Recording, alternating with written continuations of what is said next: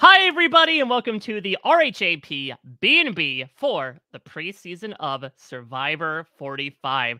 My name is Mike Bloom, and I am soaring higher than a drone in the air, showing a QR code for the first 3 minutes of Survivor 45's premiere, which is a thing. Check it out, people. We're recording this actually the morning after that stunt spectacular happened, as we have a lot to get into. As the summer's onslaught of commercials have told us Survivor 45 is just a shot away at this point. And you're probably wondering, where can you give me shelter? Well, come no further than the RHAP B&B, a Survivor Fun and Games podcast, where we just talk a lot of stupid stuff about Survivor each and every week. Of course, it is not just me, as I've asked voluminously in the preseason. Every Survivor contestant must have a ride or die, must have a number one. And this person at Ponderosa was giving me so many good vibes 5+ years ago that we jumped on doing this podcast. And now we are entering double-digit seasons on the B&B. So happy to officially kick off our Survivor 45 coverage with one of the B's behind the B&B, the co-owner, Liana Boraas. Liana, how are you? I'm doing well. Yes, that's actually our origin story. Mike saw me playing my Nintendo DS in the corner, and he was like, I got you. Yeah, and We so both love Pokemon. I had my big afro, my Jufro, and you're like, I've got Mhm. good vibes from him. You were one of like the 3 people who didn't have that bad vibes from me. Yeah, it was a small pool, so it was easy. No, look, I can't believe we are back for Survivor. As you mentioned, double digits. We've been doing this now for so long. But it never, ever gets boring. Like, it always is so exciting when the cast drops, knowing that we have the preview, knowing that we're going to be able to talk through things together, prognosticate on everything that may or may not happen, be totally wrong. All of that is a good time. Yeah, so I want to talk about that a bit because it's been such an interesting experience following reality TV, social media, to say the least, over the course of the past few months. Because I would say before the beginning of September came around, that much like the weather we're currently experiencing, things were a bit cold. I would argue that in the social media era of Survivor fandom, the audience may have had the lowest amount of buy in I've ever seen on Survivor, and I wasn't entirely sure about why. I mean, season 44 was really high highs and low lows, not low lows. But I do feel like there was a generally positive feeling about the ending. Obviously, a lot of understandable praise behind the cast.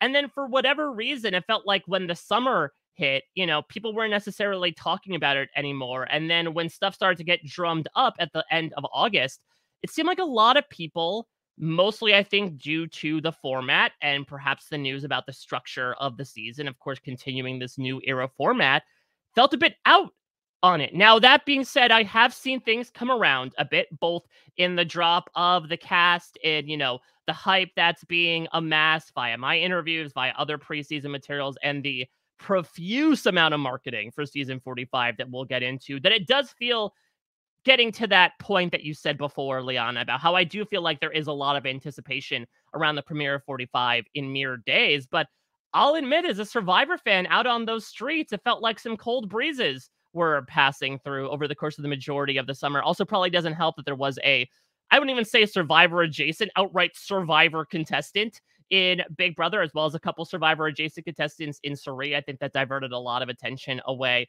Liana, I know you've been a bit away in various pursuits over your summer break. Is not Survivor. Don't worry, Liana's not playing. There's only one Liana who's ever played Survivor, but like, have you been seeing the same things that I've been seeing over the past couple months? Yeah, it's actually really interesting that you bring that up because I have been so busy with work over the past few months. I've been away from the online sphere just in general. And so for me, I haven't really noticed that big of a difference because why I haven't been in it. Except for when I started my prep, which may or may not have begun yesterday, but that's besides the point. Literally, But Liana, better late than never. I say as someone who yeah, put out like 9+ hours of podcasts and like 20 different articles in preparation for this season. and that's the beauty of your content, Mike. It's just sitting there waiting for me when I'm ready to just jump on in and dig through it like a badger ready to go.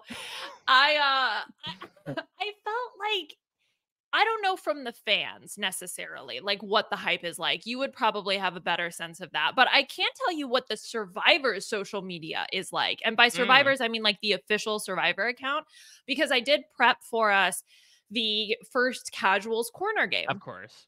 We love to tap in. We love to see what other people are thinking about the cast before we get started. And I felt like such little promotion for the new season on their social media.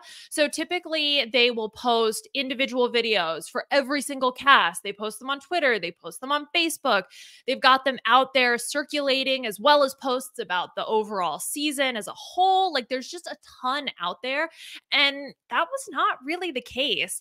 I felt like they spent way more time promoting the 90-minute episodes and the buffs that were out on like roadside America-esque landmarks throughout the Oh, United where was the States. buff on the largest ball of twine?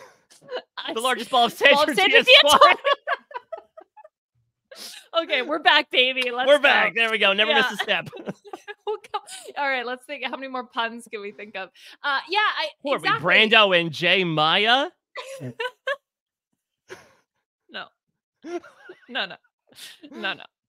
Uh, so anyway, so from that perspective, those were the things that felt like were a bigger deal than really the season or the cast as a whole. I don't know what that means. I don't know what that says. I don't know if that's in a world where right now Big Brother is everywhere, or just reality TV is coming more to the forefront as a result of the strikes that are going on. I don't know if all of those things factor in, or kind of what's the motivation behind it, why it feels like there is less excitement than maybe in previous seasons.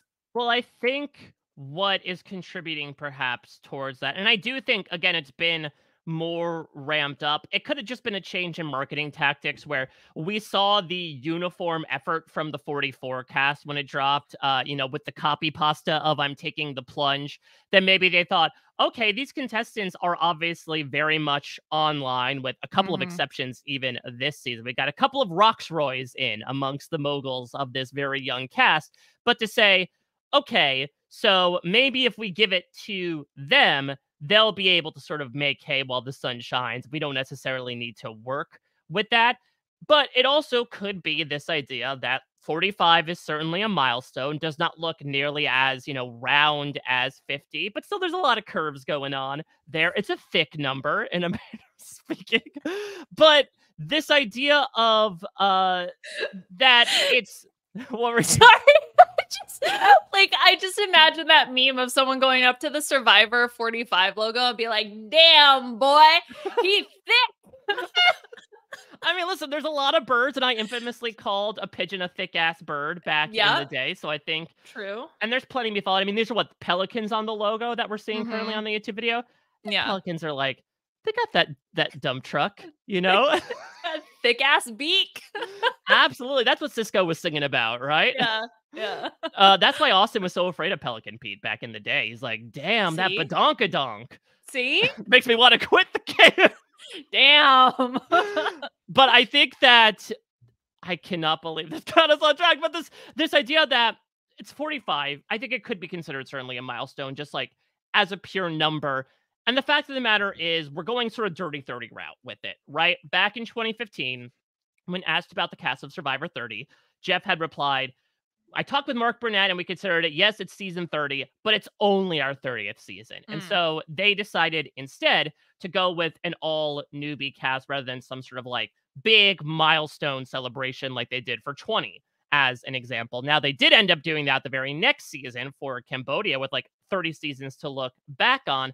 That seems to be the case here as well, where at the time we were talking, I do have an interview coming out in the next day or so with one Jeff Probst. Had the great opportunity to speak with him, and I did ask him about this. And to give a bit of a tease for the interview, he outright said that like they had no consideration of making this a returnee season. Maybe it's because their eyes are already looking ahead to the more curvilicious 50, but they were saying like, no, we like what we have so far with the new era. We're already looking ahead to like a big returnee season at that milestone. So why do we feel like we have to do a sort of like halfway check-in with another returnee season? And so Mhm. perhaps some of that as well, which again figures into what I've been talking about previously, is this idea that people are saying, okay, it's season 45, but it's our 45th season in a manner of speaking, that like we're not necessarily doing anything out of the box considering all the other stuff we've gotten in the new era, at least what's been presented to us. It's still 18 new castaways. It's still going to be probably relatively the same structure that we're used to, Mhm. et cetera, et cetera.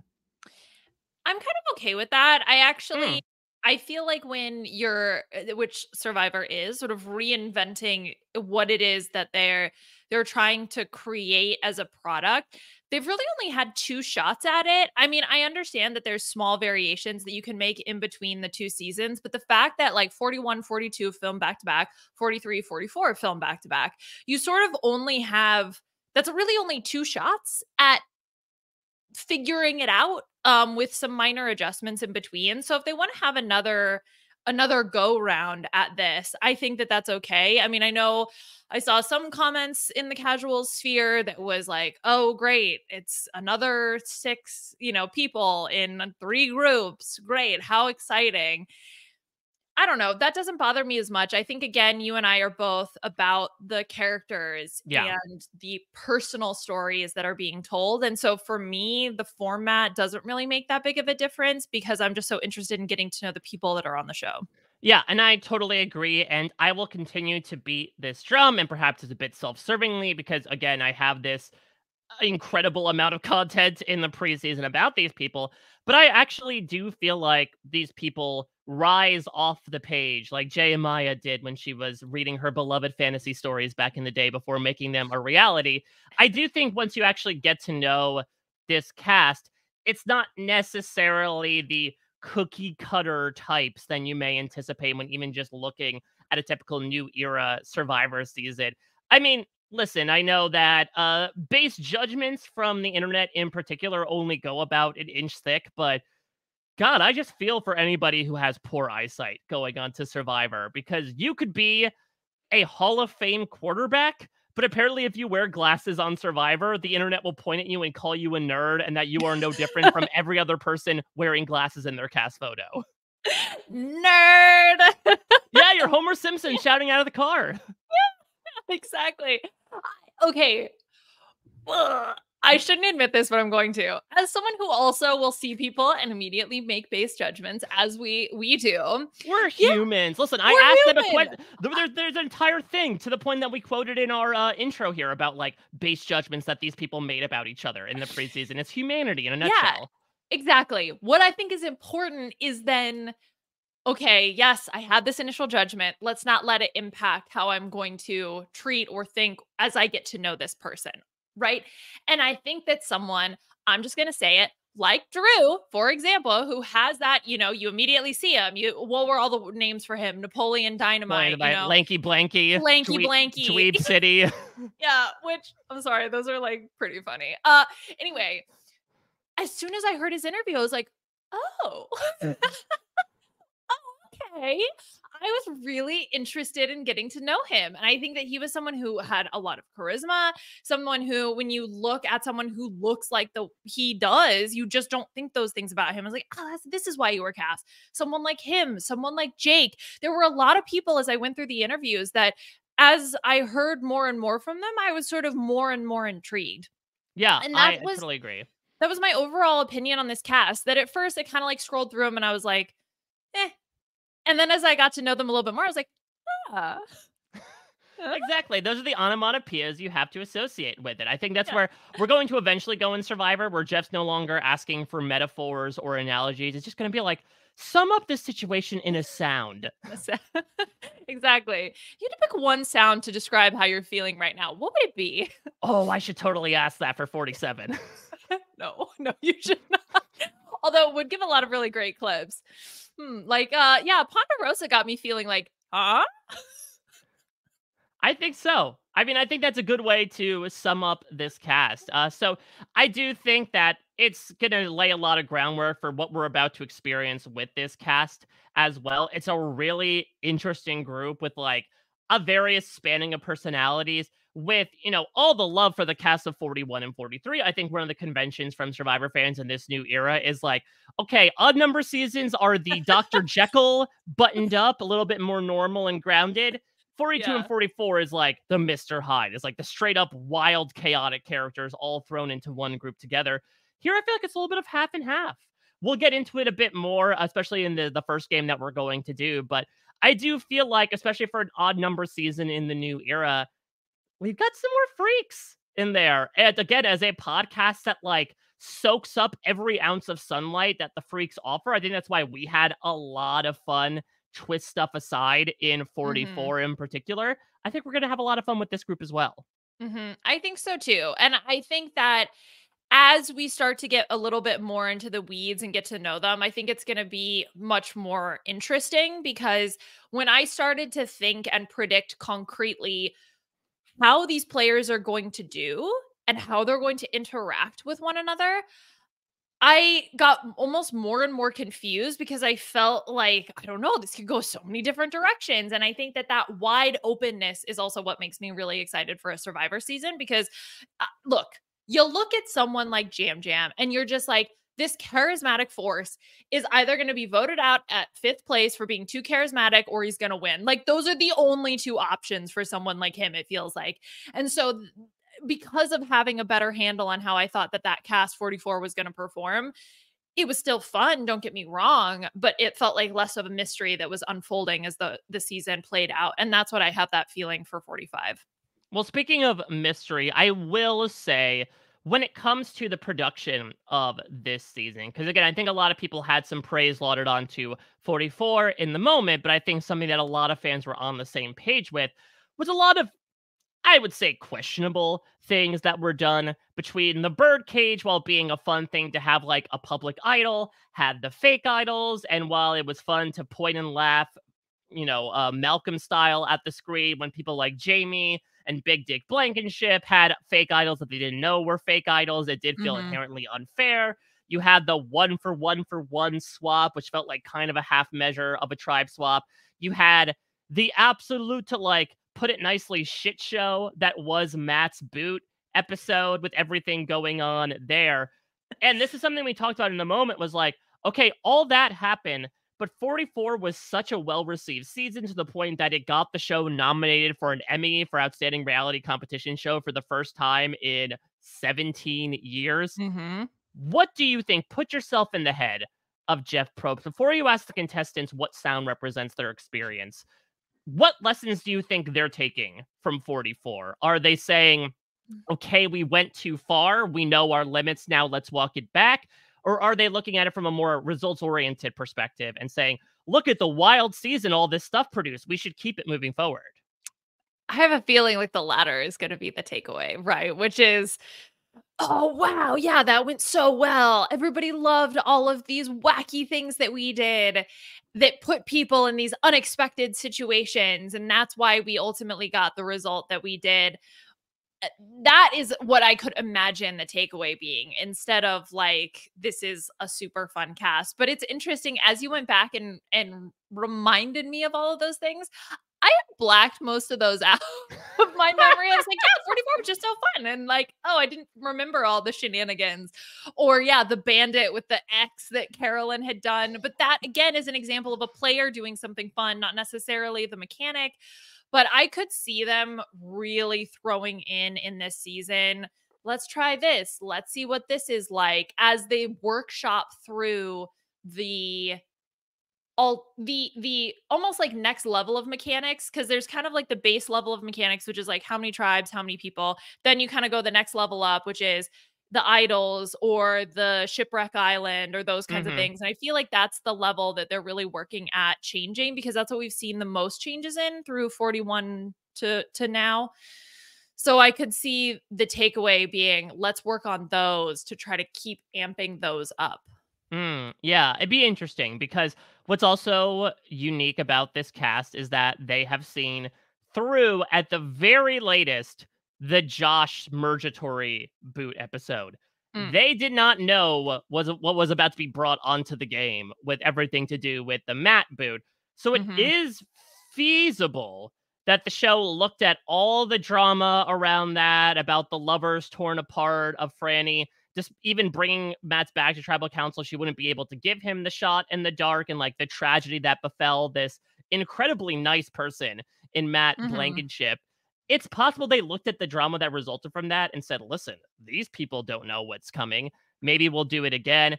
That Yeah. also being said, I know some people feel like that was sort of like a last minute thing brought on because of the Bruce medevac, which, like, knock on all the wood, hopefully we won't get again because there is a second chance of that happening in many ways. So it'll be interesting to see what they take moving forward.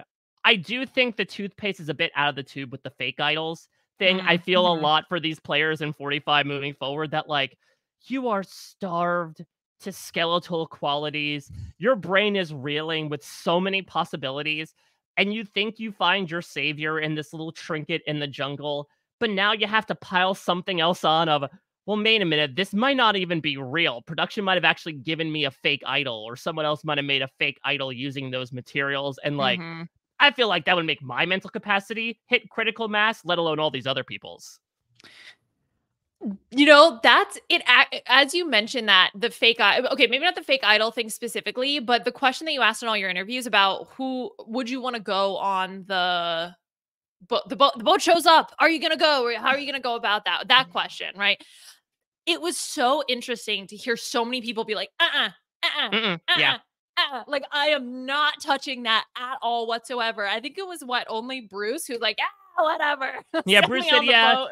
Sifu said, yes, but, like, I'm going to try to make it seem like not my idea. And Austin was Yes. like, yeah, if they'll let me, I want to go because Yes. basically I know I'm not getting voted out pre-merge, so I might as well have an idol. He's like, yeah, I'm too strong. You're not getting rid of me. Right. Okay. So yeah. So there are people, right, who are willing to do that, but the majority had this immediate gut reaction of like, please, no, don't send me on that boat. And I think that that in part is a reflection of all of the dangers that come with It's the new dangerous. advantages. It's the monster. Though those types of things are clearly having a really strong impact on what players want to do. And I don't think that if you're a producer, you want people going for these things, right? Like, you don't want people being like, I'm not touching it. Because Yeah.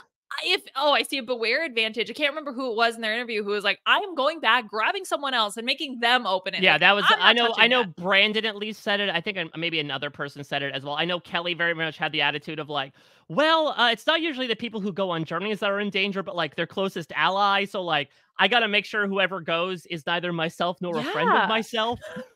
Yeah. There's all of these layers now that players are having to think about when it comes to dealing with these advantages that aren't related necessarily to the mechanic of the advantage itself. It is almost just about all of the possible unknown dangers that could come from it. And I just wonder if that's going to end up with a cast that's playing scared, but understandably so, as a result of, well, it's almost like a bear trap. You're going to stick your hand in it and it's going to clamp down on you. To that point, you mentioned the monster. I'm so happy you did. Is the monster domesticated to this point? Like the first two Mm. seasons, it was wild and out, and then like Caesar Milan came onto the island and was able to calm it down, and now like 3 years in, our monster's getting on great. Is he the cat guy? He's the dog person. Oh, he's the dog guy. Okay, Is there a there's cat guy? there's a Caesar cat Milan? guy that came across Puya and I are watching TikToks together, and he came across Puya's For You page. And it was so funny the way they had edited it because it was like the guy, the cat guy, cat whisperer or whatever. But then they would edit the cat to make it look scarier than it was, right? Because it's just like it's a cat. So the cat, they would edit it and they would edit it like slow motion with the like panning, like kind of thing, like as it's hissing at the guy. Anyway, that's not important right now. Okay, So so the monster.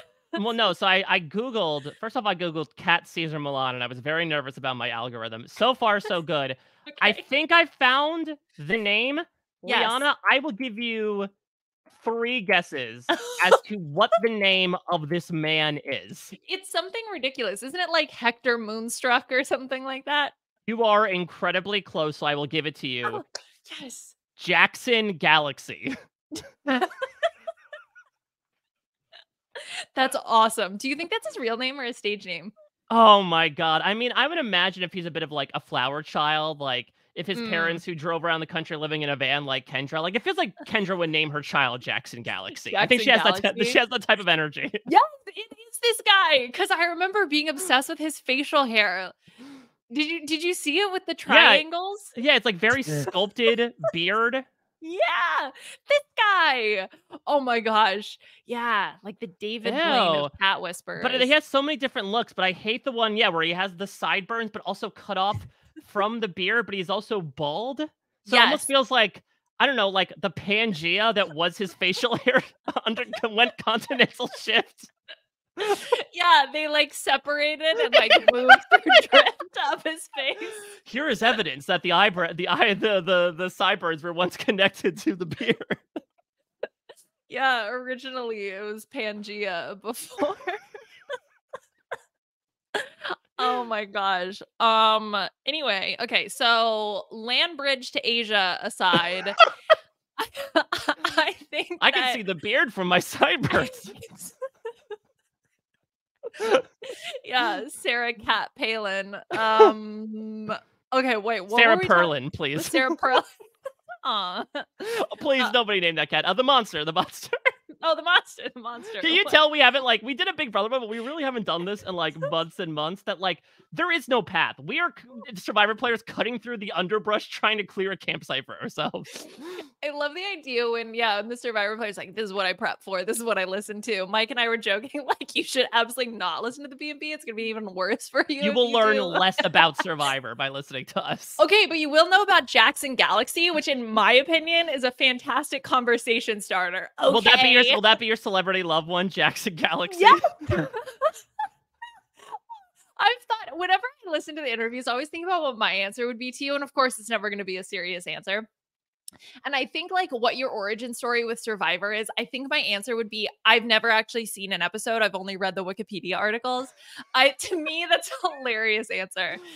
So I think of that every time. Anyway, monster domesticated. Yes. What does that mean?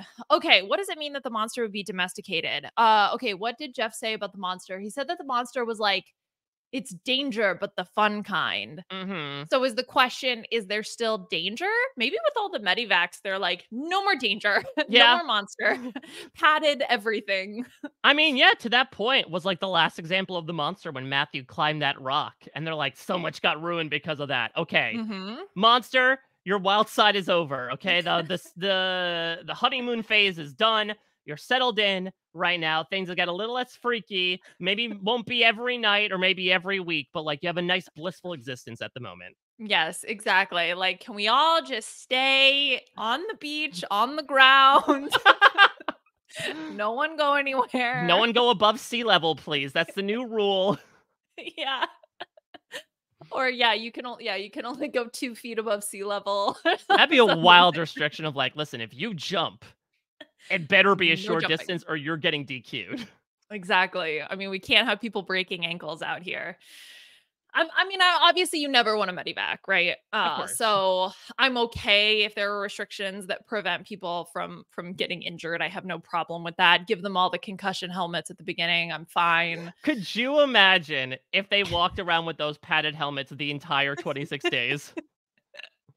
I'm just imagining them in those padded helmets and like elbow pads. Yeah, gotta protect the bows, baby. Yeah. Elbow pads, knee pads, maybe the little wrist guard things that you Yeah, wear. I mean, it'd be great though, because then it'd be an easy excuse to like write your name on the side of your helmet so that everyone, including the audience, knows who you are. Oh my God. And then everyone you vote out, you can put like a little check mark or whatever. Like to like mark your kills. Okay, you know what I mean. But like, isn't that like a thing? Is that a thing? I mean, are you talking about like Arya Stark and her list? Like that that would imply instead you make a list of everybody else. Or no, you're talking about like the Eric Killmonger, like let me put a hash mark for every scalp I claim. For all my enemy. Yeah, exactly. I think the original thing I was thinking about was like don't college football players have like stickers on their helmet for like all the awards or whatever that they get. So it could be something like that. But like merit badges. Yeah. Yes. Oh, that'd be cute. They have their little like Boy Scout, Girl Scout little vests on, and then those things would be in tatters by the end of 26 days. Remember when Carolyn accidentally burnt her pants in the fire? Like those things are gonna absolutely have to be made flame retardant. Well, I was gonna say, I think they're just made of plastic, so they're going up in flames like that. Well, let's see who may or may not be going up in flames with this cast. Now, as Liana mention, if you are new to this, in the preseason, which is still oncoming, Liana and I are going to be doing our write-ups as to how we think each of the 18 contestants is going to do, from our winner pick all the way to the first boot. We are going Mhm. to lock that away in the Not Disney vault, and then every week, once that person is eliminated, we are going to open up said vault and read out our preseason predictions, usually in hilarious fashion about how wrong we were. But let's filter our discussion about this cast through a very different lens, something we've been doing since the very beginning. Now, I would say we're going back to Survivor School, but looking at this cast, a lot of them have experienced very recent educational accolades. Some of them even were Mhm. still in grad school at the time they were playing. So it's not too dissimilar of an experience for them. We're going to talk about some Survivor superlatives here. So we came up with a list of superlatives. We are going to go through them, each give our takes as to who we best think is going to fulfill that, and then use that as a jumping off point to, I think, talk about this cast a bit further. Now, let's talk about a tried and true thing, much like the monster that has remained consistent throughout the Survivor new era. The personal segment. We got a bit of it less in Survivor 44. The photo based package from home, the tragic backstories, if you Mhm. will. Liana, out of these 18 people, who do you think is most likely to get a personal segment on Survivor 45? The first person who popped into my head was Sean. To Hmm. me, I think, and maybe you can actually help me understand him as a player, because when I listened to his interview, I got so much of his background and his personal story. But the only thing I really know about him is like he is the biggest ball of sunshine I've ever seen in Yeah. my entire life. Like he seems so sweet, so cute, so kind, so caring. And that's really all I know about him. Mm-hmm. But he has such an interesting backstory. I mean, traumatic for sure. The fact that growing up in a Mormon household and going through conversion therapy and all of those types of things, like, oh my gosh, that is like, I can't even imagine growing up in a household that doesn't support you in that way of who you actually are at your core. And that to me is a really interesting backstory. I really hope Yeah. that we get to see it on the show. I just don't know how he's gonna play, and I think that that's gonna be a common theme when we talk about all these people, is that I just don't have a sense of how they're gonna play. All I know, like I said, ball of sunshine. Yeah, it's tough because he was definitely one of the players that came in and had the very loosest plans as to what he was going to do. He purposely was vague in, Mhm. okay, there's no one I'm looking at one way or the other in Ponderosa. Yep. How am I going to be perceived? I'm not entirely sure. Like, he was very up in the air with a lot of things. And I think that's because he has this, like, experience taking in so many different people's perspectives. And perhaps a bit of it is also influenced by the fact that, like, he knows he is going to be on national television and can't really reflect judgingly, considering that Mhm. he is in such a position of authority within a school, melding minds at such a young age. So I do think he is really coming in with this attitude of like, yeah, I deal with so many things I have to do. So many kids are puking on a daily basis that all I need is a bag of sawdust and I can pretty much clean up any mess that comes my way.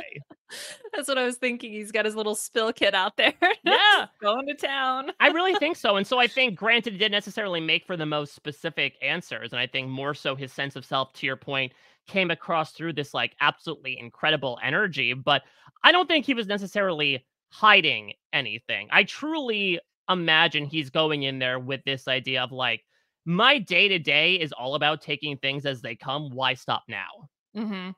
Well, and he's the one also who has, like, a doctor he just finished his doctorate in Doctorate in human connection. human connection or something like that.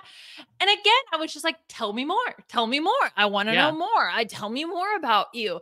And when I go back and I look at people who are able to be successful on Survivor, it's so much about human connection. And I'm like, "Well, if you have a PhD in it, you must be an expert, right?" I would imagine so, though. I wonder, like, what was the doctorate? Does he have to, like, do the Mr. Beast thing of, like, I went out and shook the hands of 100 people and this is what happened to me? I wonder, yeah, exactly. There's like a practical exam in Yeah. addition to the defense I where was gonna it's say, I like mean, Liana, you were the one of the two of us on this panel who has a PhD, so you would understand the process more than me. that's the thing. It's a doctor of philosophy. It's literally all full of, it's like generation of new ideas. It's not really the practical exam that you would see for, nurses or doctors. And so, but he's such a ball of sunshine and so fun and so much energy. So I'm like, well, you must naturally be good at that. And having the background that you have had must also prepare you. So he was one of the ones that stood out to me of just, this is just a fascinating person that I want to get to know more. So, similar to that ball of sunshine, let me go to the Tatooine-esque twin sun in the Survivor 45 galaxy. My pick for most likely to get a personal segment, give me Julie Alley. I think Julie has this really interesting story of Yes. starting her life over 4 decades in. This idea, and just by pure happenstance, it is still wild to me that this woman was like experiencing arbitration for her divorce, and due to an errant comment by probably a face blind law associate of just being like, oh, I thought you were someone who worked here, Mm-hmm. she absolutely dovetailed her life in a completely different direction. And I do feel like this season, as well as last season a bit, we have steered away a bit from like that consistent complaint we have gotten from people, including certain hosts on this network, of like, oh, to get on Survivor, all you need is a tragic backstory. Like, I think we have seen less of those, less of the American Idol, America's Got Talent pre-packaged sob stories. Mm-hmm. Julie, I think, is still a bit veering into that camp, but like between just the incredible attitude that she possesses, along with her absolutely passionate, fascinating way she has of just saying the most mundane things, I feel like we got to get that on there. To change your life in that way takes so much energy and Yeah. motivation and drive and determination. And the fact that she was able to do it with kids, going through the divorce, as you mentioned, completely changing her profession, that is so, so fascinating to me. And she's like running half marathons and doing all of these other activities that require time and energy and dedication. And so when I look at her as a person, I think, man, you are someone who is so driven, and that is absolutely endearing to me. I love people who are like this. She stood out to me immediately as I went through the cast and was listening to the bios. I don't know how well she's going to do, but I hope so. I think I'm higher on her than a lot of other people when I talk to others about the cast and how they think Yeah. people are going to do. I don't know what it is about her, but I just feel like that power to direct and to drive your game in a season that some of the other players maybe want to play more passively, understandably so. She could actually kind of take control and have that get her at least deep in the game. Now, is she going to be the too tall poppy that gets her head cut off?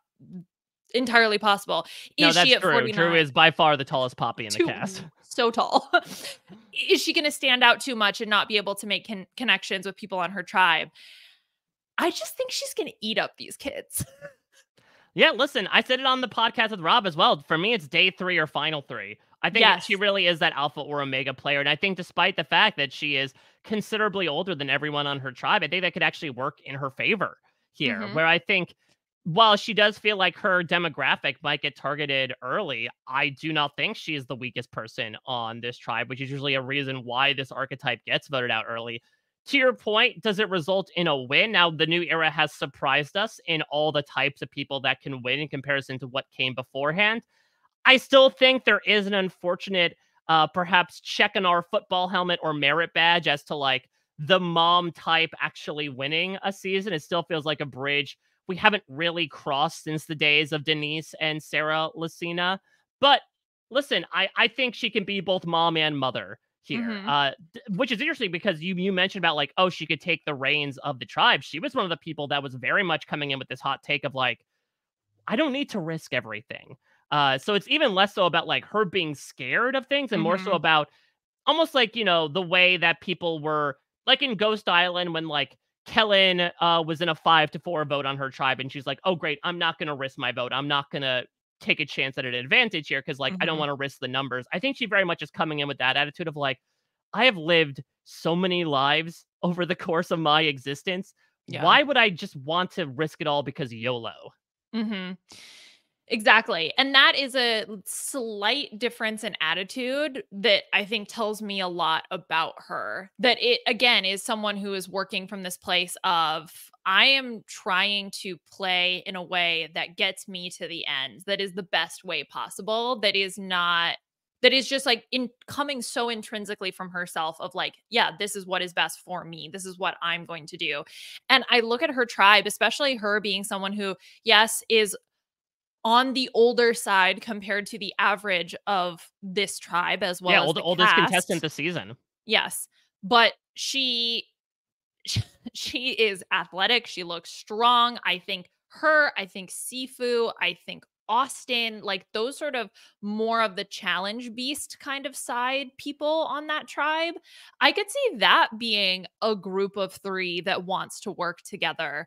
And especially if Austin is saying like, "Look, I know you need strength. You're not going to vote me out." He's probably someone who might value strength. And so keeping people around, as long as she can accurately communicate that she is has that strength. That's really, I think, all that matters. But I can't imagine them going to. I mean, they might hit 1 or 2 tribals, but I just don't Mhm. I think they have enough strength that hopefully they will be able to not go all that often early. Well, that perfectly sets up my pick for our next superlative, which is most likely to get a purple edit. And Mm, I'm sticking with this red tribe. Red is a component of purple, so I suppose it makes sense. I went with D here, and D yeah. seems incredibly sweet. Sweet D. I had a really great chat with her. Her casting story that was put out in Adult and Ross piece, I think, was very interesting as well. I do think, from a personality standpoint, there's a much bigger characters that exist even on her own tribe. I think she's one of the Mhm. most normal people on the season, and especially on that red tribe, she is surrounded by 5 big characters. And the fact of the matter is, to your point, I think Reba, much like its time slot on the WB back in the day, is going to win out a lot. And so I could see a perspective almost like what we saw with Erica back in the day and Heather of, okay, this tribe isn't really going to tribal a lot, so we're not going to show too much of them. If we do, it's going to be the bare essentials, who's finding advantages, who's making relationships, etc. And I do feel like D might get the short end of the stick in terms of that content. I could see that. She was someone who also faded a little bit into the background after I had listened to all the interviews, and if I was going to go through and list people, she wasn't someone who sort of immediately came to mind.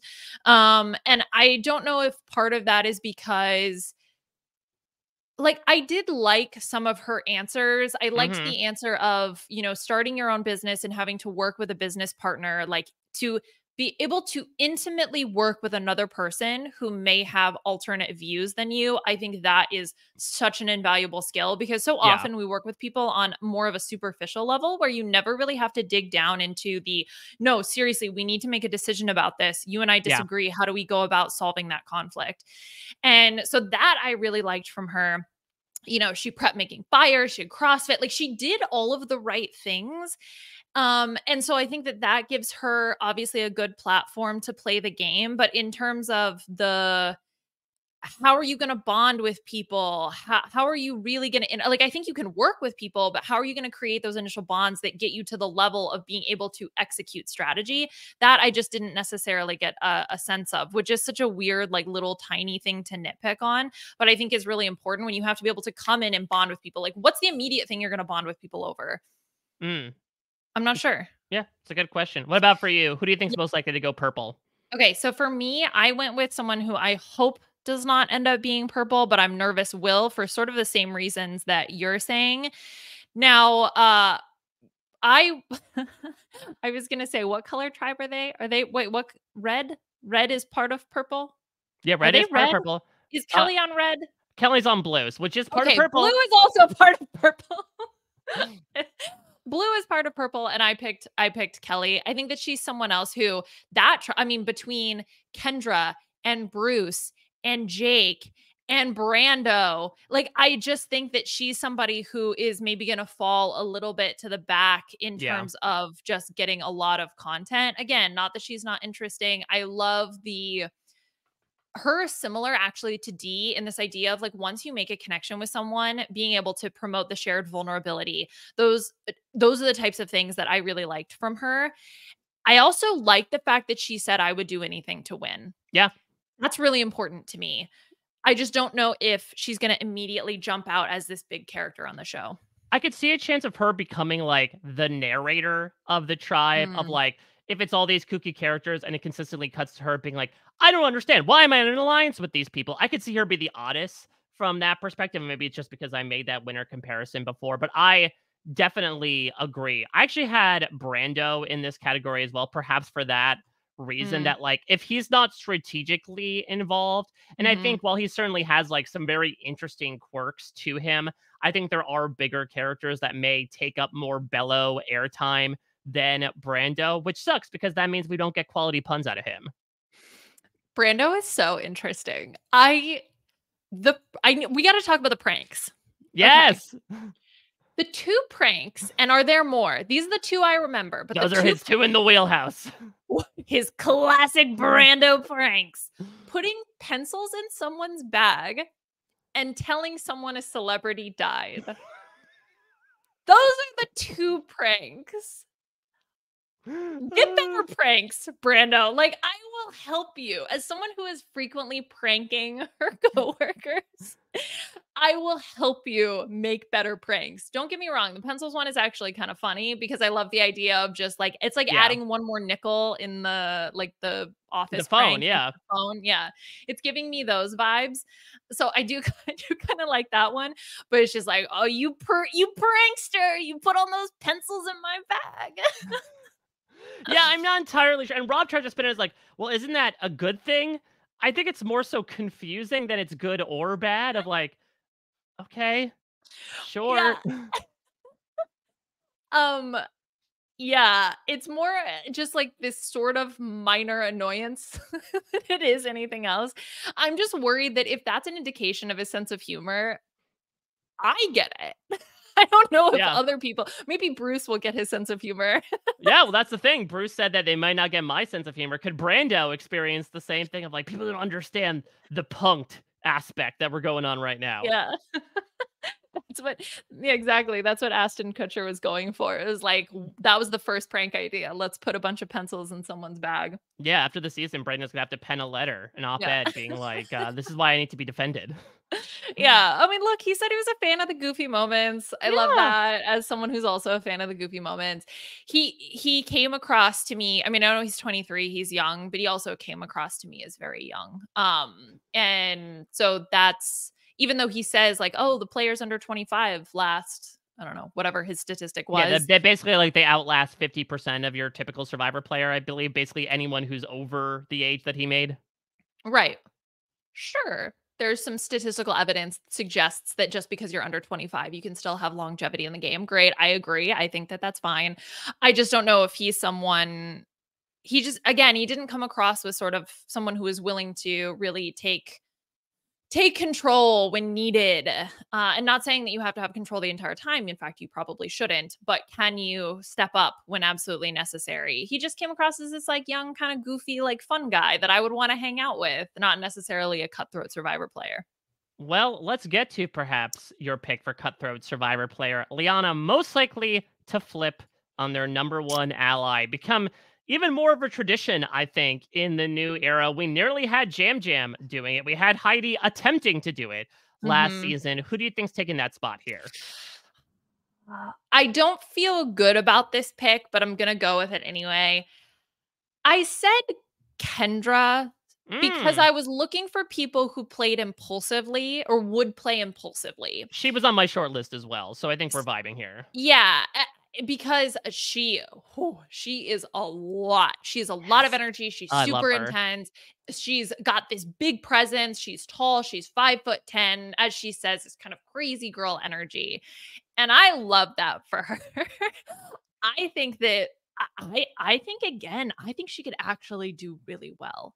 Hmm. And it's just a question of does that impulsive chaotic energy lead her to just do random chaotic things or does it lead her to do gut feeling directed chaotic things? Like yes, she's acting Yeah. impulsively, but she's doing it because she has a solid rooted gut feeling that's telling her that her closest ally is betraying her. And I'm really hoping that it's the latter because I want to see her play the game. No, it's a bit of apples and oranges, but, like, I look at Kendra and I look at this category, and I can't help think of when Tyler convinced Caitlyn in Big Brother 20 to vote out Steve and then backdoor Swaggy C. You know, I Mhm. feel like if there is a person that can utilize those emotions that Kendra says, and not to say she doesn't have a good gut. I mean, she says that's followed her literally everywhere around the world and Mhm. onto Survivor. But I do feel like if the right person gets in her ear, she could be perhaps more easily swayed to do something drastic than somebody else. Exactly, and that's my concern is that you're acting in an impulsive way because of what other people are telling you, not because this is actually in your best interest because you feel it. So, Yeah. oof, Well, the yeah. other two people on my list besides Kendra, I went the Occam's razor route here and went with people who very much invoked names of some of the biggest flippers in Survivor history. So I'll put them in a tie right now. I will not be like Ghost Island and give two winners here. I said both Jake and Emily.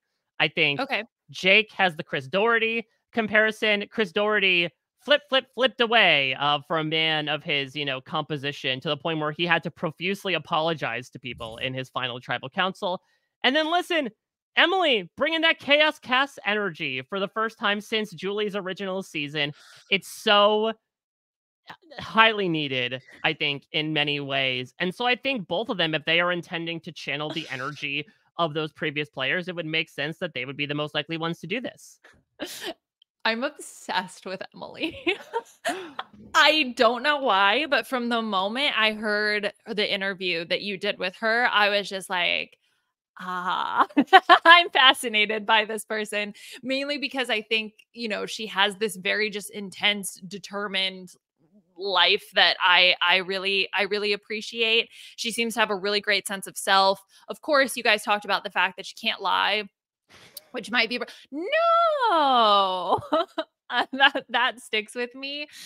But yeah, I don't know what it is about Emily that I very much vibed with.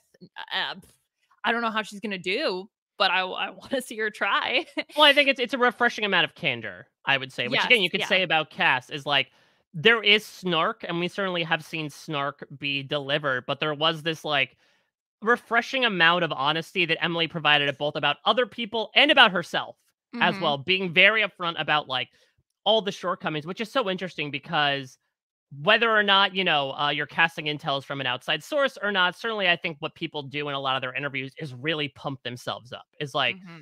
a job interview when you're asked, my greatest weakness is that I have no weakness, essentially, or I Hmm. care too much. People try to spin it in that way because they want to get on the show and they want to believe that they have a chance to win.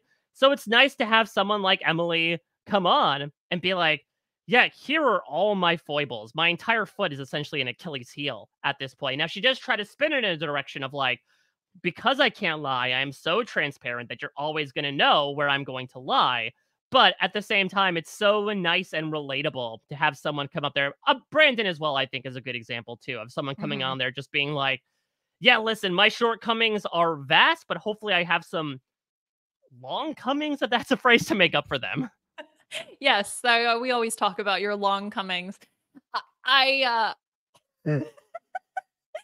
I think moving on, that it was also from a very like super just positive place, like fun, positive place. So it's not like she was talking down. It didn't feel like, oh, you're talking negatively, like you're talking down. It was just like, Hmm. yeah, this is just who I am, and this is part of how I behave and what I do, and we're taking that in stride. And that was just, I love to see that attitude from players because it's being willing to acknowledge your shortcomings without constantly thinking about them, about like, ooh, how's this going to hold me back? Ooh, how's this going to impact me? And then sort of playing a scared game as a result of that.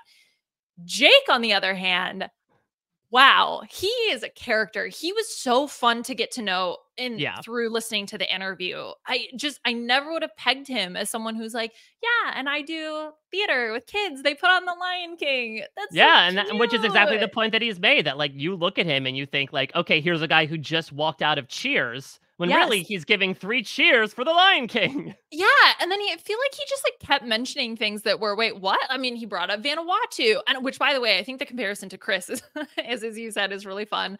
Um, and it just Yeah, it was very interesting to see him because he's someone who you make that similar for me to Drew, where it's like you kind of make that snap judgment of how you think that person's going to behave, and then you learn all these other things. So I'm hoping that that continues and that he can stay on the season enough that we get to know him. All right, let's move on here. Most likely to start a podcast. Now, I feel like this has become rarer as the new Hmm. era has moved on. But again, as was mentioned before, this is a very social media savvy group. So it still is a possibility. I had Julie on my short list. Her podcast name is Enemy of a State because she is an estate planning State lit, attorney. yeah. I actually ended up going with Sifu because I Oh, feel like okay. Sifu is such a big, boisterous personality, but he comes in from this martial arts perspective that I could see him having this like wellness podcast Hmm. about like pursuing through life in this manner of Tai Chi, about all the things that he's done as well, like all the various life experiences that he's had, despite the fact that he's only 30, 10 plus years younger than Julie. But I just feel like he has that natural personality that would work really well alongside a co-host as they banter back and forth probably about their favorite Dragon Ball Z episodes. Okay, yeah, I could see him starting kind of like a sort of fitness, health, and wellness Yeah. podcast. Because his story from like, oh, because he was one of the ones who, because a bunch of them lost weight, like a bunch of the contestants. Was he one of them? He wasn't. No, that was Brando, Brandon, and Jake, either inspired Okay. by Survivor or in pursuit of going on to Survivor, lost a bunch of weight. Sifu's kind of like always been swole. Okay, well, those three people can be his guests on his first couple Yeah. episodes.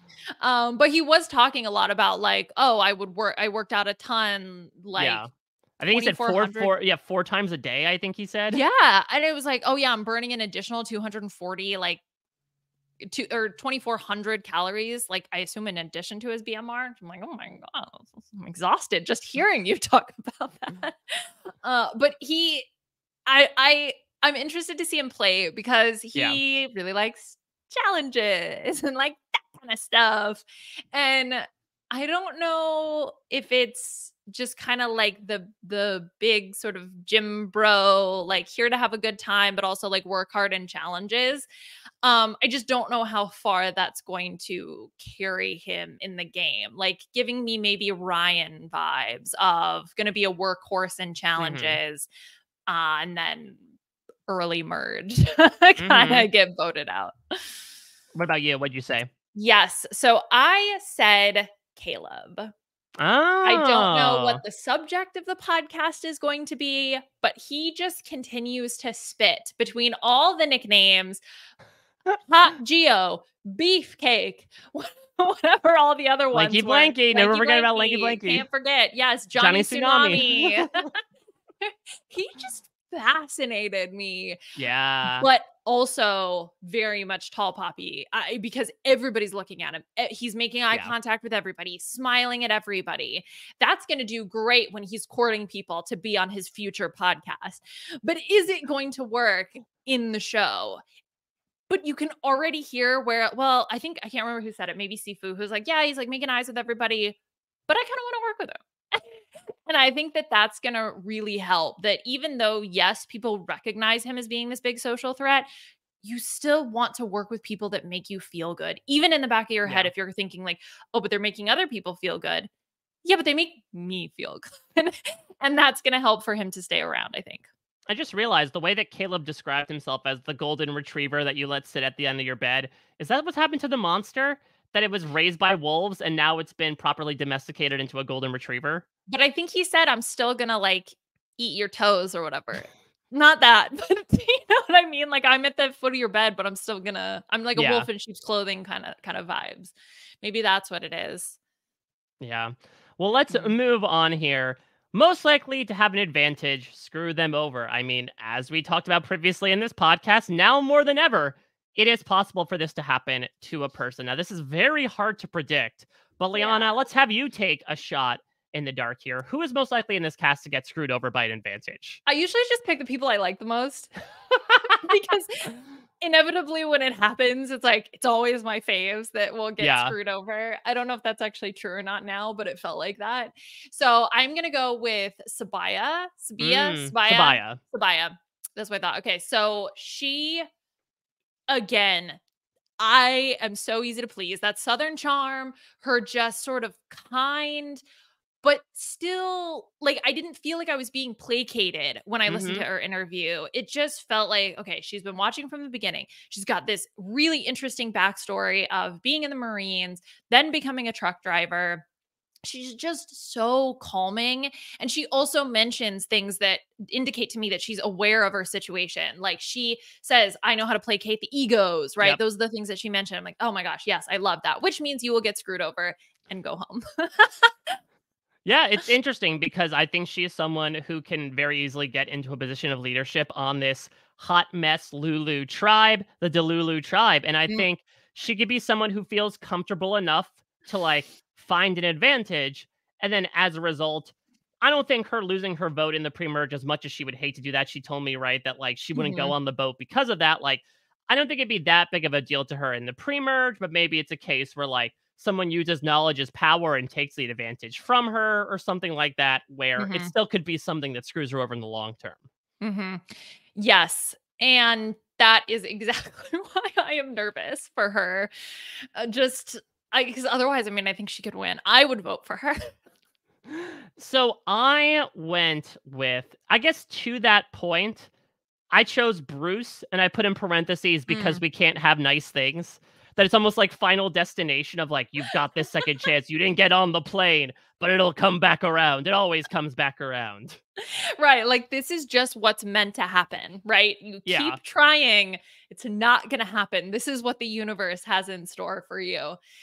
That's funny because I actually I put Bruce for the our next one, which Hmm. is the most likely to pass gas in an endurance challenge, because when you interviewed Bruce, I went back and I looked at my old notes, and it's simultaneously the same old Bruce, but with a new lease on life. Oh, Like, yeah. he's just everywhere. He's ready to go. He's like, whatever, let's go. I don't care what other people think of me. We're going for it. And that's really fun. And that Yeah. charisma, I think, could draw people to him. I mean, I always had a positive opinion about Bruce. I think my only nervousness was that he could rub people the wrong way. Yeah. But with his maybe more like less rigid attitude, then that could do him good in the game. Yeah, I mean, it's like Bruce had basically like a near death survivor experience, and then he Mhm. came back. And when some people experience that, they're like, I'm just going to appreciate things so much more. I'm going to wake up with the sunrise. I'm going to tell my family members every day that I love them. And Bruce is like, no, nothing really matters at this point. I'm playing with house money. Yeah, I'll do whatever the Yeah. hell I want to. Yeah, exactly. He is truly letting loose, which is why I thought he would let loose at at one of Let the Bruce. challenges. I said, Let let loose, Bruce. baby, let Bruce. Yeah, Brucey he's holding it in. LaBrusa. I need to have it. That to go back to the Lulu tribe, do you remember Lulu and Lala from The Oh, of Amazing course I Race? do. Yes. Okay, so every time I see the Lulu tribe, I go Lulu and Lala tribe. God help them if they ever have to find what a hero is or figure out what it is. That would be Yeah, the one challenge they lose. exactly. I need a hero in more I ways knew than one. not for a hero. Ugh. Well, let's talk about that next category. As you mentioned, the Danny Memorial Mhm. Challenge. Who would be most likely to pass gas during an endurance challenge? I went in a bit of a different direction this time because the way that Danny do it was like actively calling attention to it. Was Mhm. saying like, "Hey Jeff, look what I can do," and then farted in the middle of a challenge that he eventually lost. I went in a different direction that was more incidental. I went with our dear friend Brandon Donlin, and all I put next to it was anxiety fart Oh. of him just being so overwhelmed by the pressure in that moment that the pressure is exerted on his lower extremities and the fart comes out. Right, like, that's just you can't control it, you know? Yeah. Your body gonna body. It's gonna do what it wants to do. I love Brandon. I've loved everything that I've seen from him in a lot of the preseason content. There's one video because I watch these videos so much for Casuals Corner. He's like in a Right. tree somehow, and it's just like his face in a tree, and he's just like, like in the tree.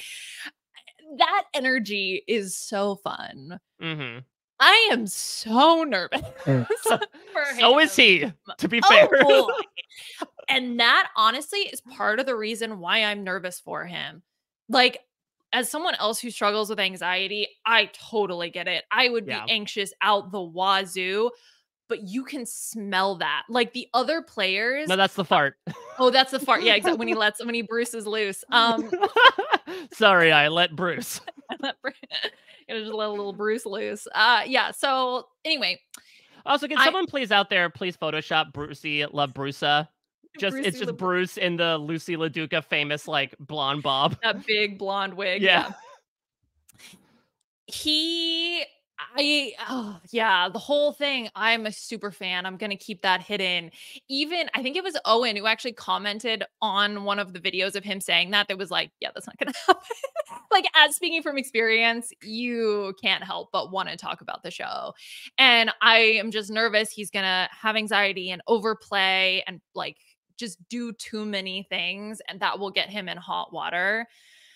Yeah, I I'm think hoping it's not true, it's but well, it's understandable. I think what happens with Survivor, even in a shortened 26-day game, though, is that like I think if he's able to outlast the hot water, if the water is able to cool down to a respectable 72, I mhm. think then he'll be able to be like, okay, I can manage this. Because I totally agree. I mean, we saw this with Cochran in his first season. Yes, this dude was like dragged along in a couple of votes in the aforementioned Savaii, but like the fact of the matter is, this was a guy that was very much in his own head from the very beginning and made it all the way to what, eighth place, seventh Mhm. place. Like, I could see a similar trajectory for Brandon where he could certainly be on the outs early on, but let's face it, this tribe is an absolute disaster walking from the jump.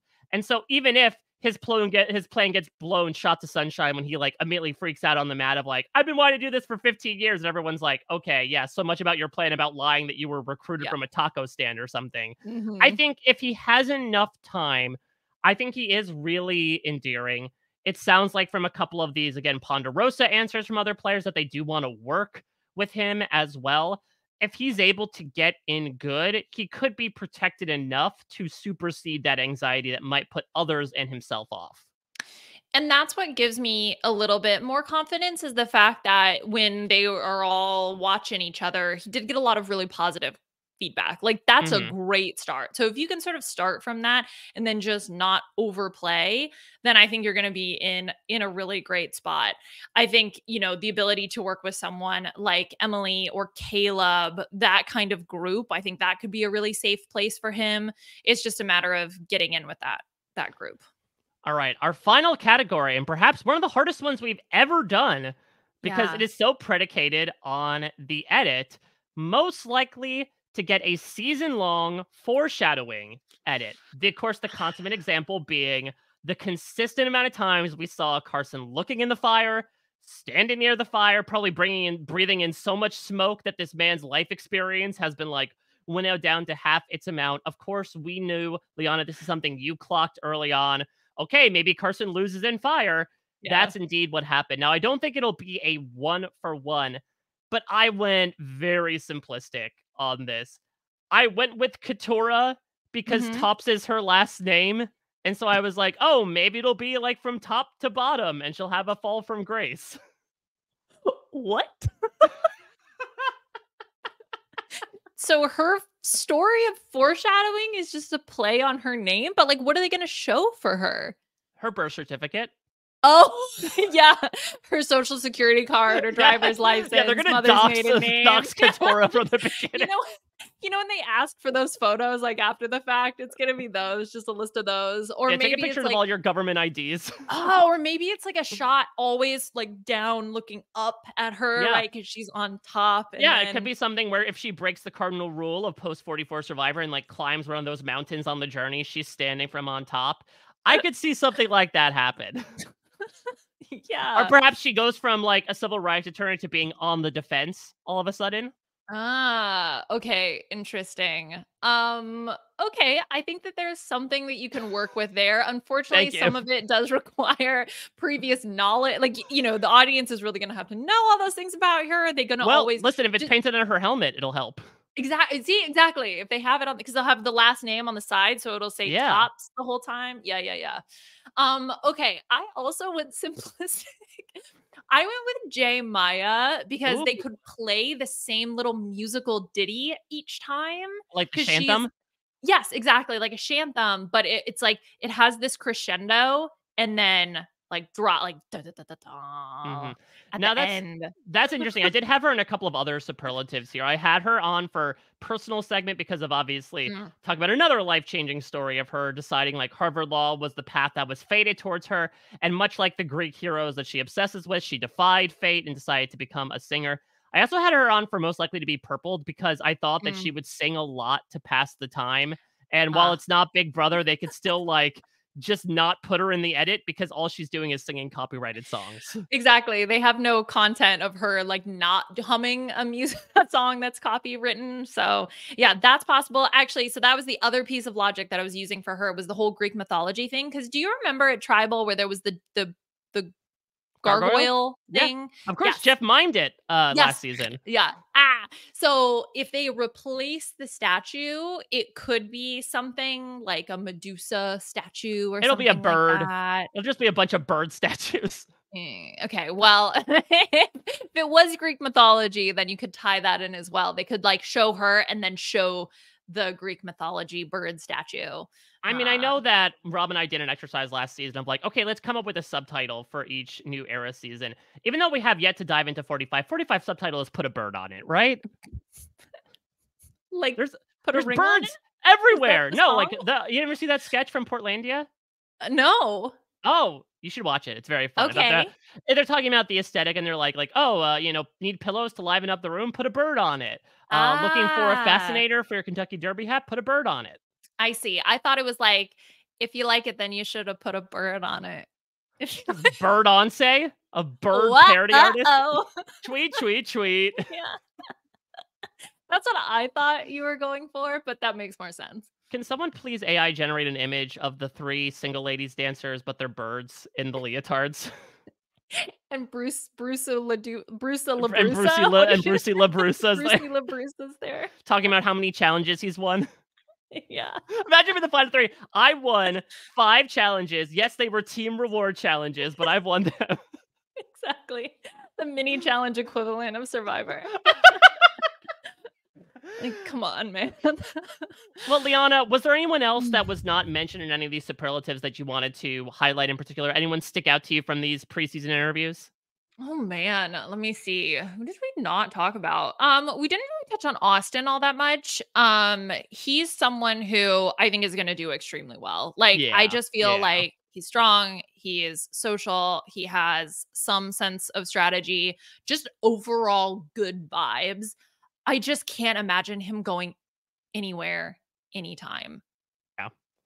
It So, yeah, it would yeah. have to require, like, a disaster of epic proportions. If he goes full JD of, like, putting himself forward, attempting to do too much too soon, I could possibly see it, but he has the advantage of having seen Yeah. JD and Mhm. knowing, despite the fact that he's not nearly as young as him, like, "Okay, let me use that youthfulness as something to not put myself out there too much as, like, the guy controlling everything," which Austin is very Exactly. aware of.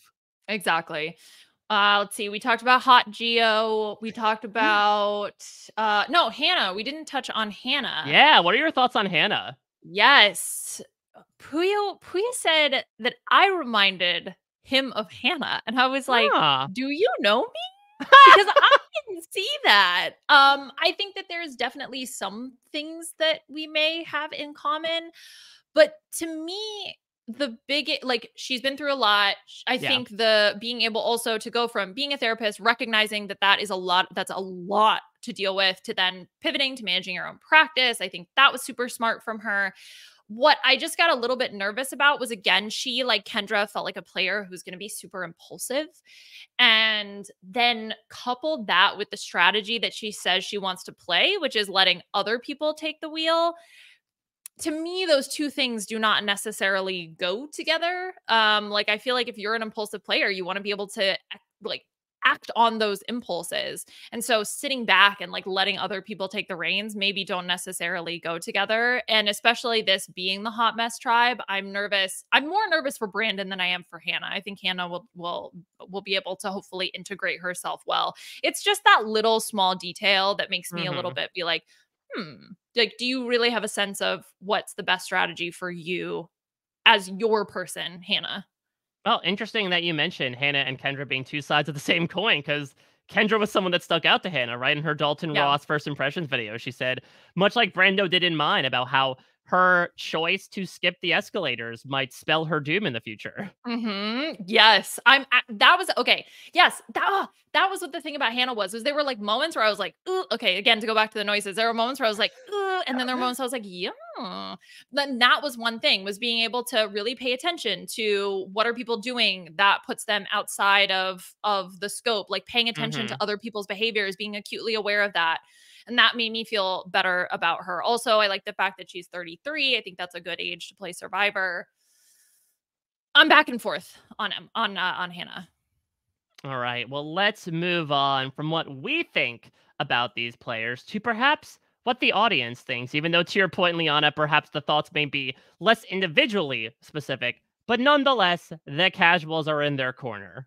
Yes, we're actually going to take a peek at a few different corners Oh. where the way that this game is designed. So as I mentioned, typically we go, player by player, and it's like what player was this comment said about?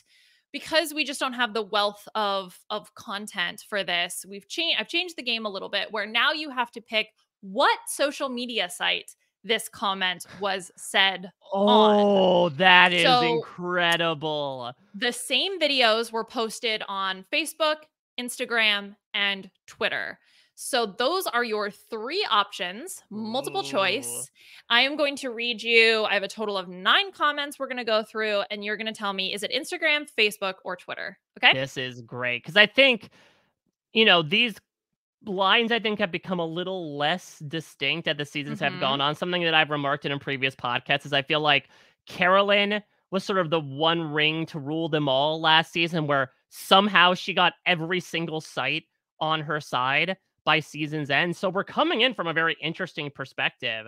And now we get a firsthand test as to whether things are still incredibly distinct between all three sites. Exactly. Let's start with your first comment. Okay. Bruce's red flag. He dives headfirst into any situation. Laughing face emoji. All jokes aside, I'm happy he's getting a second chance. Ooh, okay. So there's hope. There's positivity. That doesn't discount Facebook, though, because I think that Facebook Okay. takes a little while before they get, like, incredibly negative. I'm gonna go with, I feel like the use of emoji, I usually really look towards Instagram for Hmm. that. I'm not sure why. Maybe it's the pictorial aspect sort of inspires this visual element of, okay, I get to use as many pictures as I want to. I'm gonna say it's Instagram. You are correct. Yes, that is from Instagram, from the red flags video. Before we talk about Bruce, I actually want to read comment number 2. Okay. Oh, So let's no. see what you think about comment number 2. No. Glad Bruce is back. I hope he remembers to duck this time. This man is never going to live that down. Even if he goes on to No, win the damn season, this is what he'll be remembered for. that is I correct. will say, ooh, that feels Facebook to me. Yes, you're correct. That was Facebook. And I will say that did seem to be a common denominator. There were Mhm. very, very few comments that were not excited for Bruce to be back. Like, it was either I would just hear nothing, see nothing, or people would be like, oh, I'm excited that Bruce is getting a second chance. And then some joke about him hitting his head. So it Yeah. was like a bunch of combinations of that, really sort of across all platforms, with a few kind of like, oh, he already got a chance, blah, whatever. But Yeah, but, most like, people what did they positive. have to go off of? He lasted 12 hours in the Exactly. game. Like, the endurance challenge from Survivor Palau lasted nearly as long as Bruce did in Survivor 44. Exactly. Like, what I mean, yes, his leg up is, I guess, the experience at Ponderosa and the marooning, I suppose, and then that's it. Like, Yeah. he deserves a second chance. Let's move on to our next comment. So it is, wow. All young gums. Young. Okay, so clearly they were trying to say young guns, and whether they mistyped it or autocorrect reared its ugly head, they Uh-huh. instead wrote young gums. Which I think is also applicable. They're not technically wrong because our teeth age as we do, I suppose, unless someone got a gum replacement. Yeah, our gum tissue. Yes. Young gums. Well, young gums. You know what? I'm gonna go with Twitter because the lack of an edit button allowed people to pursue with bad spellings. Ah, yes. Okay. I love the logic, but no, this is our beloved Facebook. Oh, Going in for those young gums. are we sure that wasn't one of Caleb's nicknames? Yeah, exactly. Brando's It was like, Young Gums? yeah. Yeah, Hotter Geo, young gums. We've seen them all. But I mean, that does bring up something that I wanted to talk about, which is the Yeah. age of this cast. And I don't what is the average age? I haven't actually looked at the numbers compared to like Uh, previous seasons. where's Rob's fact checker? I Yeah. believe someone said that this might average for the youngest cast in history. Okay. And I know that like Ghost Island was very similar here. I'm sure there's stuff from like the teens as well, but yeah, they're definitely up there.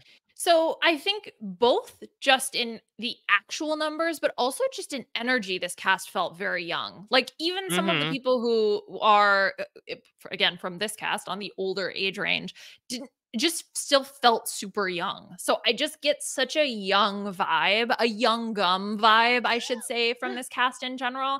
So I understand why there were comments about like, because there's always comments about like, oh, where are the older people? Well, Yeah.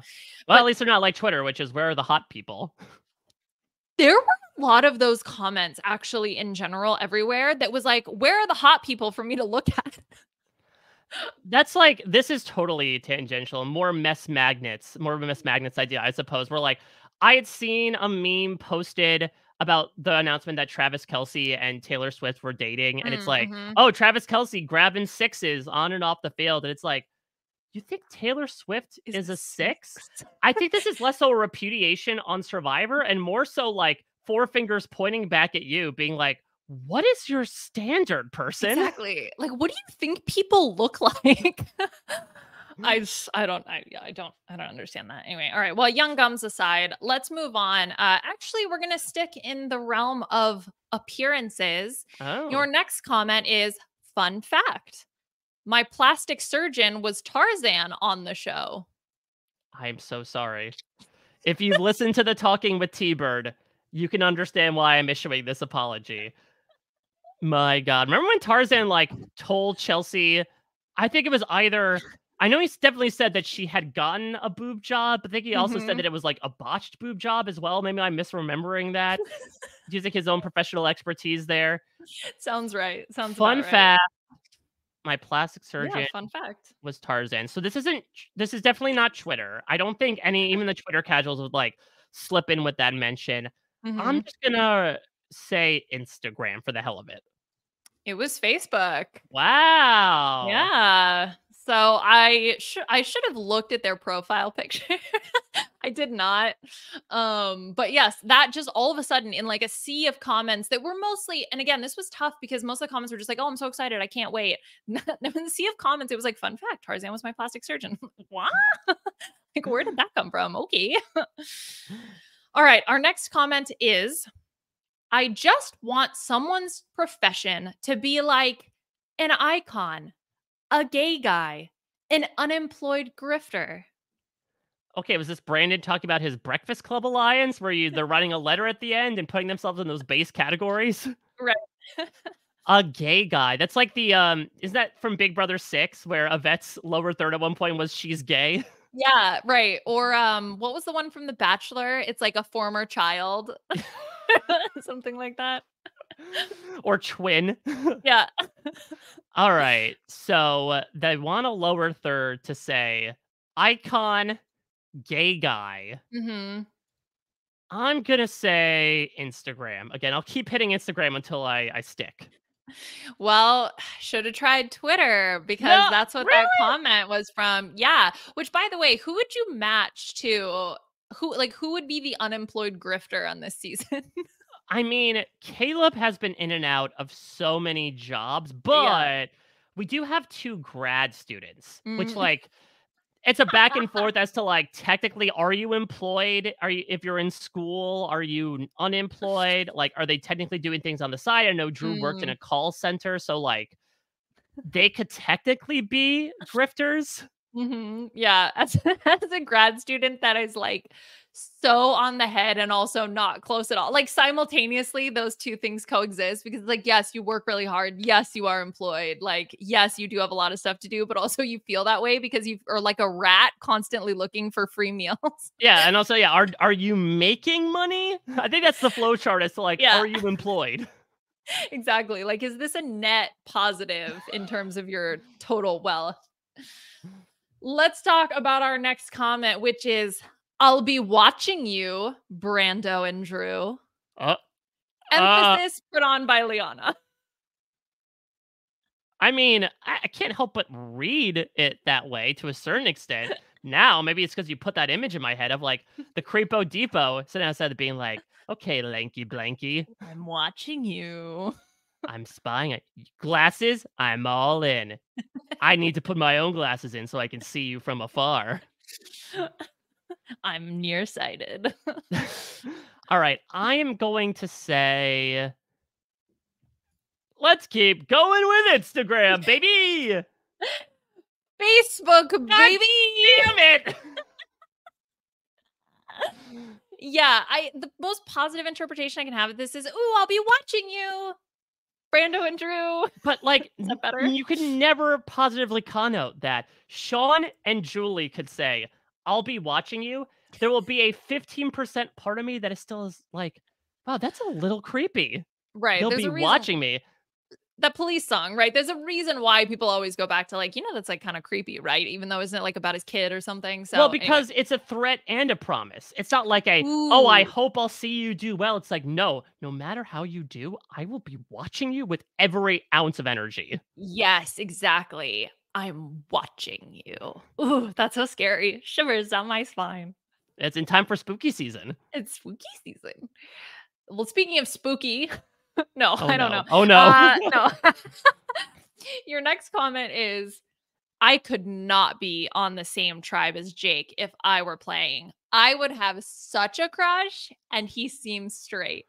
Has in the first half, not gonna lie, of like, oh my god, and look at this, like, not to put, too many stereotypes on things, too many lower third labels, but like, I think it's very rare that we get the woman obsessively lusting over the man, right? Because didn't she say like, I would have such a crush on Jake and he's straight? Well, I think I again did not look at the account, but it's and he seems straight, which seems like a negative, Oh, interesting. I did not take maybe. it that way. Okay, yeah, I don't know. It doesn't Well, matter either necessarily. way, they have a crush on Jake and could not be on the same tribe because it would be too distracting. Wow. I mean, really taking a page out of Matt and Franny's book. I'm going to say Instagram. Yes, that is correct. The Yeah! vanity app, if you will. Who didn't say, who's out there said that doing the same thing over and over again and expecting different results is insanity? Because I just proved that's not the point. Wow, you're doing I great, said Mike. Instagram 4 times in a row, and it finally hit. I'm at the casino just rolling dice. Exactly. Yeah. Statistically, you're doing exactly how you should be. If I just flipped a 3-sided coin, I'd be Right. doing just about as well. Exactly. Well, let's see if this strategy continues to help you. The next comment is in all caps, Kendra 8. Twitter. Twitter. Twitter. That's the most Twitter thing that's ever Twittered. It's Instagram. Yeah. I know. I know. She ate. Wow. It's She made it ate. to Insta. She ate. So I'm assuming Kendra, Twitter was all the mother. responses of, oh, she's winning. Yeah, the Kendra was positive or negative. Either Oh, I'm way, sure. she was one of the people that I could actually find individual comments about. Oh, yeah. People How can you not? exactly. People had a reaction to her. I don't know, like all over the place reactions, but She could be the mothering. She's mother. She is mother. Just keep saying it. I'm sure it'll eventually stick. Mama. Nope. Okay. Nope. You broke your leg like what's her name from the 80s Olympics when you did that. Mary Lou Renhart. I will say she has, I think, my favorite start to any of these 1-minute videos where the off-camera person asks her, like, what's your plan coming to the show? And she goes, winging it. Yeah. Like, Sally, please clip that out. I think that's so applicable in so many ways, especially to our own life circumstances. Right. Yeah. Right now. Exactly. Your final comment is from the commercial previews, ... I bet Kendra is going to be super annoying. Who smacks their cooch with their shirt tails? No. No. What? No. Why? I can't sleep now. This question will be in my head for the rest of my life. Because who does smack their cooch with their shirt tails? It's a valuable question, but let me clarify. Okay, let me like mime this out. Okay. So like this is the shirt. Yes. I think Kendra's doing like, you know, as if like she had tassels on her nipples and her breasts were by the aforementioned cooch. Like I think it was more so like woo and less so bad, naughty. I don't think she's going for that vibe. Like, I didn't even know what that comment meant. Like, I didn't even equate that to what they were talking about. Because I think it's the shot of everyone getting pumped, and there was a commercial where like all of Bella was going like absolutely bananas. Like Applebee's already got announced for a reward, and she was doing like this with the little tails at the end of her shirt. That if you don't have good depth perception, could be perceived as some sort of vaginal abuse. I suppose so. I had no idea. Anyway, what do you think this comment was from? Which social media site? Whoever it is, I'm blocking them instantaneously. I'm going to find that profile. I will go with... No, I can't. I'm not going to pry further. I feel like that'd be cheating to be like, okay, is this a response to a specific video? I am going to go with Facebook. That is correct. Of course, listen. I thought the ... might give it away. That's like a classic Facebook they love comment. the ellipses. Yeah. Big ellipse fans. Yes, that was on Facebook. In fact, that same comment was on multiple videos. Like, I don't know if the person like copy and pasted it onto multiple videos because they really needed this point. Does anyone else notice this? There's clearly some harm happening. Please tell me someone else is seeing what I'm seeing.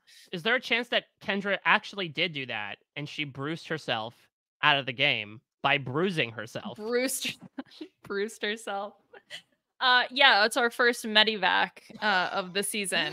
It would be, with no offense to a different bruise, the funniest reason that anyone has ever been medevaced in Survivor history. Like, screw not being able to poop. If you hurt your vagina so much because you hit it with your shirt in celebration, that is incredible. Yeah, well, vaginas they're pretty resilient, so I think I would imagine so. Okay. Yeah. And she's wearing it through a layer of clothing. Like, I think the pants took on the brunt of the blunt force trauma. Yeah. Like, honestly, that's probably of minimal concern for vagina having contestants. Like, you're way more likely to get a UTI. So just, All right. Well, Mike, congratulations. You did slightly better than the statistics would say. You got 4 correct. That's like my my Brando, right? 50% of the time, I'm doing better than the average. Yeah, exactly. All right, well, to finish things off, each and every week, we on the B&B like to pull the curtain on the silliness a bit and draw the spotlight onto a charity or cause that is important to all the silliness we have going on here on the podcast. If it's all right with you, Liana, I would love to draw attention to one particular thing. Now, of course, since the last time we have gotten together talking about Survivor, we have seen the industry-wide strikes that have been happening with both the WGA and SAG-AFTRA. At the time we were talking about this. There are approaches to perhaps a final negotiation happening between the WGA and the AMPTP, but obviously there are these people who have put their blood, sweat, and tears, much like Survivor players, into their life's work, only to have their rights be continuously cut down over the past few years. That has finally reached this breaking point and produce these understandable and deserved strikes for their rights. So that has also left them a bit out of pocket. They are the grifters in the lower third that casual wants. So you can help contribute to the Entertainment Community Fund if you'd like to, which provides essentially a big fund for all of these performers, all of these writers to pull from for basic living expenses, because again, they are being deprived of this income to secure rights for themselves and for the people that should come after them. If you go to entertainmentcommunity.org, you see a big purple donate button in the corner to click. Any donation is, of course, greatly appreciated. Fingers crossed, we are reaching the end of this strike for everyone who is involved. But in case that does not happen anytime soon, give them the opportunity to be able to afford living from day to day while Mhm. they are pursuing a very understandable future for themselves. Yes, we at the B&B support workers' rights. Yes, we're pro union. Pro union, we may abuse the people who stay at the B&B, but the workers we support. So, yeah, absolutely 100%. I echo everything that Mike said, and I'm just actually so happy to see more groups. We've had the car workers union Hmm. also no strike, and that just warms my heart. So, fight for what you deserve. Well, I think our hearts are sufficiently warmed at this point, and it's not all the wings I've been eating because I've been winging it. I'm ready to get into 45. I think between the preseason interviews, getting to know this cast, seeing people's reactions to said cast, and especially Liana getting to talk with you again and truly rev up this weekly bout of Survivor shenanigans. I think I'm ready. I know that the song back in season 40 told us you better be ready. I am unnamed person in the song. I'm ready to go. I forgot about that. They should bring that back. Now That the was thing such a is, boppy. yeah, I guess it's a Yeah. lot more expensive to hire Give Me Shelter, pay out of the Rolling Stones catalog. But it was See? season 45 where again they put giant buffs on monuments and did a drone show with a QR code for a YouTube video. Yeah. Yeah, going all out in certain ways. And I echo that. You better be ready. Survivor's right around the corner. I'm really looking forward to the 90-minute episodes. I know we didn't really Yeah. touch on that much. It's been a big headline, but I'm hoping that it does allow for us to get more of these interesting people that are on TV, more interesting moments, seeing them interact and have a emphasis on that, not so much the advantages, but we'll see. It's interesting because much like we talked about with The Amazing Race, where they ended up actually pulling a co in Cambodia, swap seasons Mhm. because for this upcoming season 35, they had gained the knowledge that they wanted to do 90-minute episodes in the fall and produced a season specifically around that. Jeff has expressed that they were told that CBS won in 90-minute episodes before making this season. Good. And so I do think this season will be made with that in mind.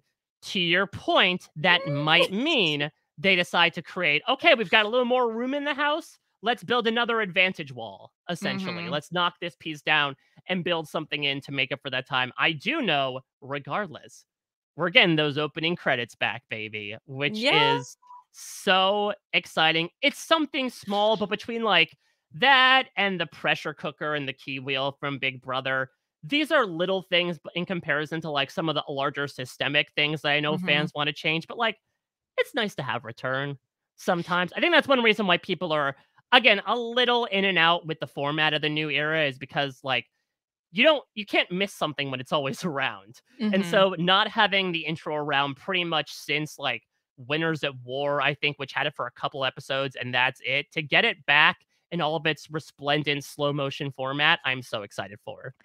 And also just for the players, knowing that there's so many Yeah. big fans of the show, that that would make me feel really good. So I'm excited for Yeah. them.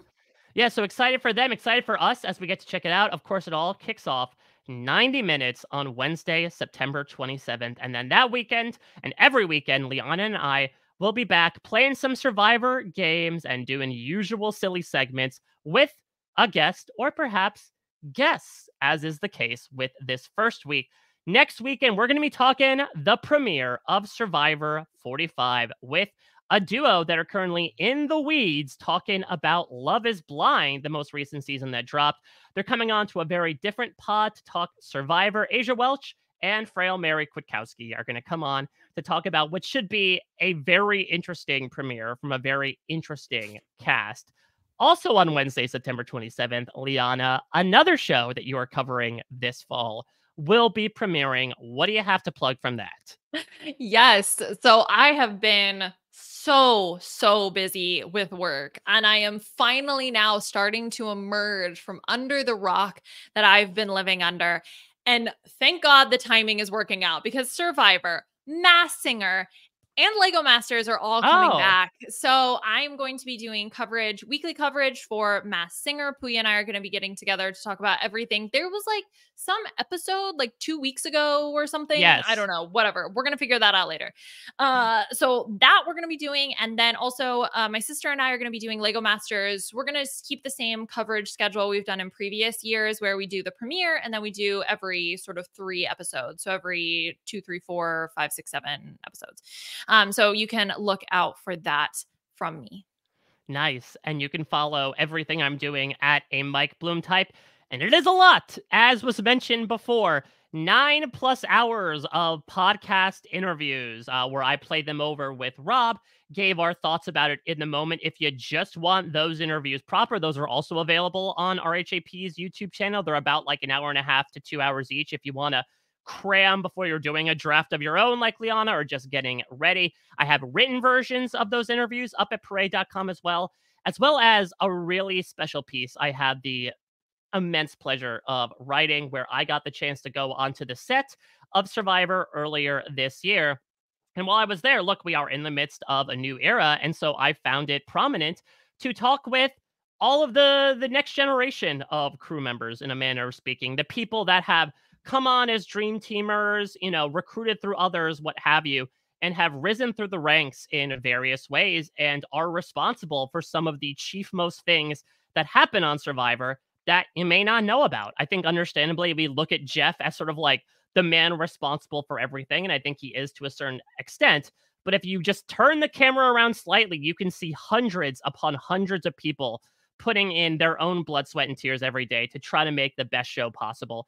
I had the chance to talk with 7 of those. I've received such great compliments from that article. So if you're into behind the scenes stuff from Survivor production, really encourage you to check that out. I do have, as I mentioned, one more piece before 45 comes out. I'll have an interview with Jeff talking about his thoughts in preparing 45 and handling that season, especially coming out of 44. Should also have a talk with Jeff following the premiere of 45.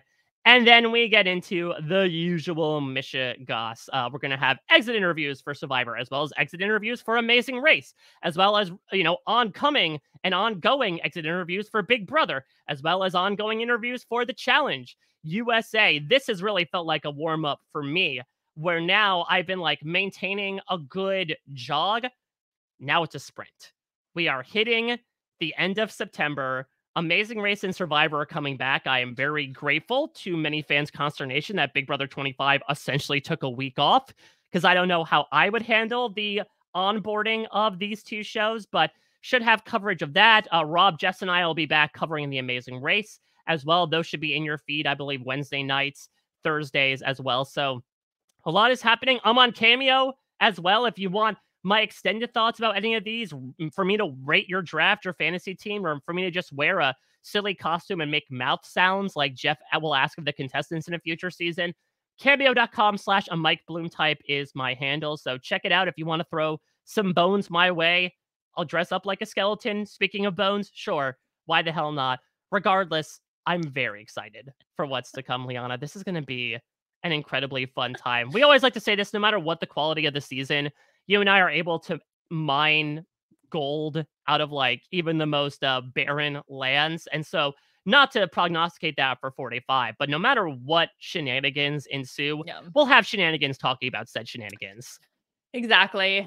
I've decided that I'm gonna make you dress up as David S. Pumpkins. I think is gonna be my next thing for you for Cameo. So Okay.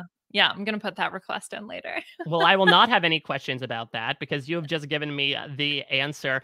So, if you have games that you want to send us, we are incredibly receptive to games that people send us or segment suggestion ideas throughout the season. You have a couple ways you can do that. You can email us, rhapbnb@gmail.com. That's RHAP, the letter B, the letter N, the letter B, at gmail.com. You can also on social media use the hashtag RHAPBNB as well. Seriously, Liana and I have to come up with games each and every week. We are incredibly accepting of anything you might send us. No idea is too stupid. I send that with every emphasis on the syllable as if I'm Liana reading off a casual comment about watching specific contestants. Yes. We are watching you. I think that's the other thing too, is like even if you throw out an idea, that can spawn another idea too for us. So it just helps to have more creative input, the better. Absolutely. So, next week we will be watching Survivor 45's premiere and breaking it all down with Asia and Mary. Thank you all so much for listening. Liana, it is so great to be back. So excited for another fall of B&B nonsense. Much, much more to come. Until next time, everybody, we'll check you out at your next stay.